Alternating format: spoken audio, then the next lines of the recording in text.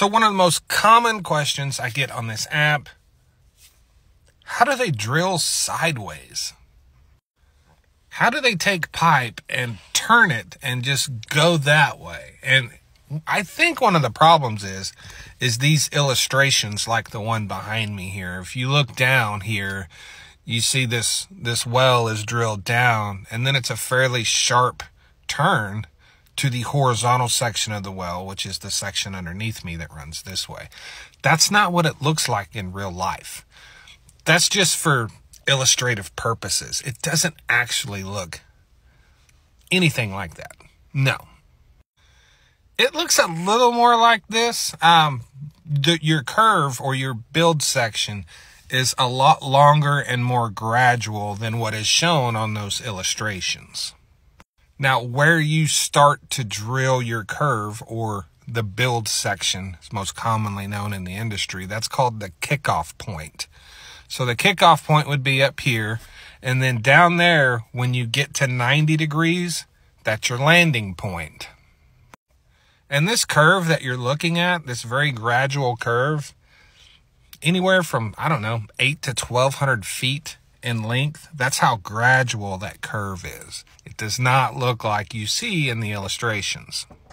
And for people that still have a hard time imagining pipe, going at 90 degrees and just bending like that, let me give you an example, another example, a photo, if you will.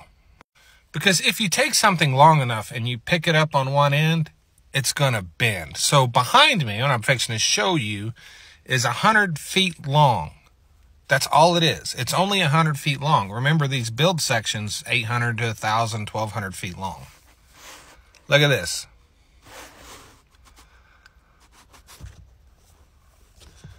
That is pipe bending to 90 degrees. Only 100-foot section. Yeah. So you can imagine with 1,000 foot, that would be super easy.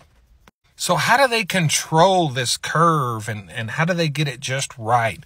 How do they know where they are in the well? Like, they're just a mile down in a hole. How do they know they're doing this correctly? Like, they can't see it. Can they? So when you drill a well, this horizontal section that goes this way, you typically, not typically, always, you always want that part of the well to go a specific direction. Maybe it's east, maybe it's northeast, There's a specific azimuth that you want that to go directionally. So your point of reference for azimuth is true north. So you start at true north. And if you wanted, it to go so many degrees northeast, you want the well to go that way. Measurement while drilling tools downhole can tell you your azimuth as you're drilling. It can also tell you your inclination. The inclination is the degree of your curvature through the well. And that's very important, because basically how much weight you put on the bit, the RPMs of your bit at the end of your motor, at the end of your drill string, all of that, even the mud in your well, impacts the curvature of your build system or build section. And if you put too much weight, if you have too much speed at the bit, any of those things aren't just right. You can get your inclination off. You can either go this way or this way. Like, it's a pretty precise deal. Now, with all that being said, with today's technology, it's actually not that complicated. It's not that complex. Like, pretty much computer software runs the whole damn thing. Back in the day, guys were using calculators and actually doing math. I don't think that's really a thing anymore.